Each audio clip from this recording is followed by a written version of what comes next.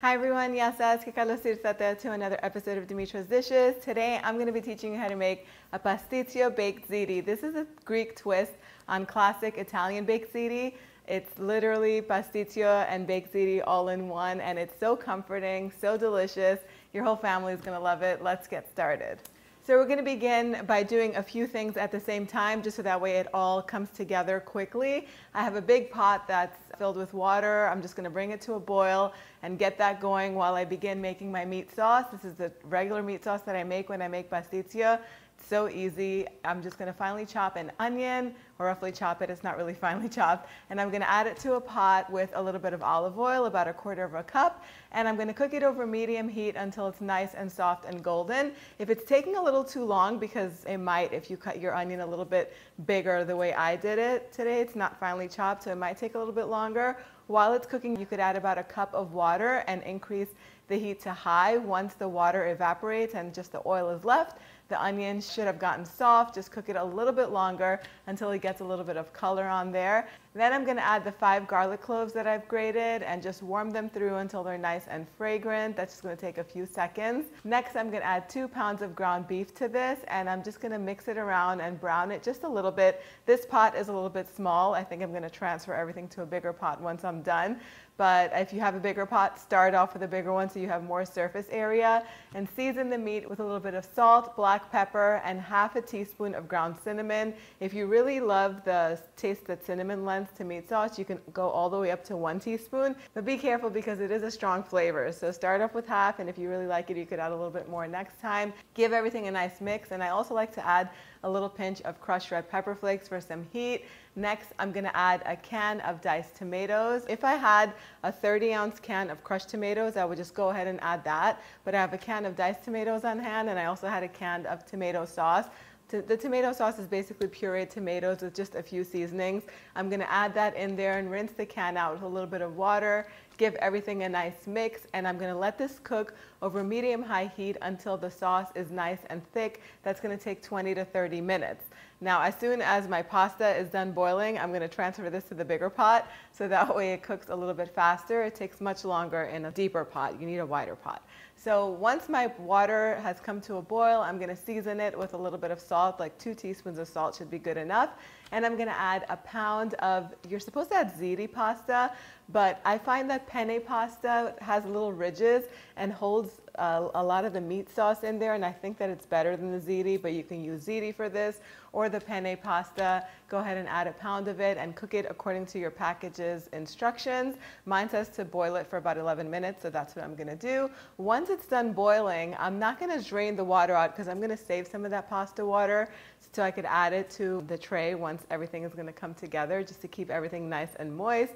Just go ahead and lift the pasta out and put it in a 9 by 13-inch baking pan. Then I like to grate my own mozzarella cheese because it just melts better. Grated mozzarella cheese that's already shredded or whatever and sold at the supermarket has anti-caking agents and stuff that doesn't let it melt as creamy and as smoothly as if you would shred it yourself, and it just takes a few minutes in a box grater. And if you want it to grate easily, you can put it in the freezer for about 10 minutes before you shred it, and then it'll just be much easier. It won't stick as much. And a quick tip to wash your box grater afterwards, do it in cold water and the cheese is just going to slide right off. Set the cheese aside, and then to the pasta, it's a good time to season it too once it's in the pan.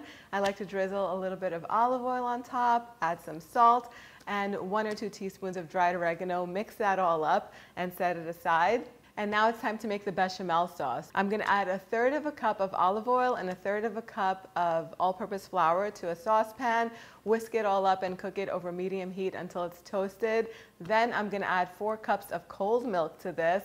I'm going to season it with a little bit of salt, black pepper, and about 1/4 teaspoon of ground nutmeg. If you have fresh nutmeg, that's even better. Whisk it all up and cook it over medium heat until it comes to a boil and it starts to thicken. Once it thickens, take it off of the heat, and then you're going to want to whisk 2 whole eggs together in a little bowl and temper those eggs with some of that hot milk mixture so that way they don't curdle or turn into scrambled eggs before adding them back to the bechamel sauce. Go ahead and add those eggs back in, whisk that all up, and then add a heaping handful of shredded Parmesan cheese to it.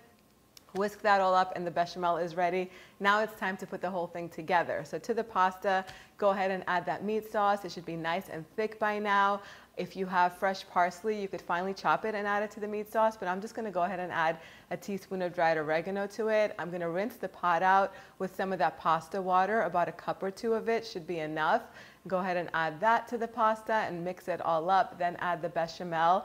And instead of leaving it on top like we do for pastitsio, you're gonna wanna mix that in to make that meat sauce creamy. So mix that all up, and then you're gonna top it with that shredded mozzarella that you have saved on the side. It's gonna make that beautiful cheesy layer that we know and love that baked ziti has. The oven is preheated to 400 degrees Fahrenheit. This is gonna bake on the center rack for about 25 minutes or so. Once it comes out of the oven, you wanna let it sit for a little bit.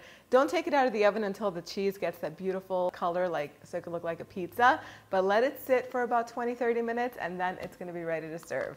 All right, so the baked ziti came out of the oven in 25 minutes exactly. It was done, the color was beautiful, the cheese was melted and slightly crispy. Not crispy, but just the way pizza gets when it gets nice and bubbly and delicious. It smells so good. It's time for the taste test. Now, the longer you let it sit, the better the pieces will hold together. I would honestly, if I'm serving this to my family, I would not let it sit for more than 15 minutes because then it also dries up a little bit. So I like for there to be some sauce left inside of it. It just smells so good. You could just serve this up in bowls, family style, and everybody's gonna love it. Let's do the taste test. Oh my God. So good. Out of this world delicious. I love pastitsio, but this might be a little bit better. For those who don't like the thick layer of bechamel on top, when it's inside and mixed in the meat sauce, it just becomes so creamy and delicious. The cheese on top is melted and gives it a little bit of that pizza texture. You guys are gonna definitely love this one. I hope you guys give this a try. The exact recipe is on the website. You could head on over and print it out. It's at dimitrasdishes.com. Let me know if you make it, what you think, and if you have any recipe requests, post them down below. If you wanna learn how to make a classic pastitsio, click over here, and I'll see you right over there. Yes, Seth?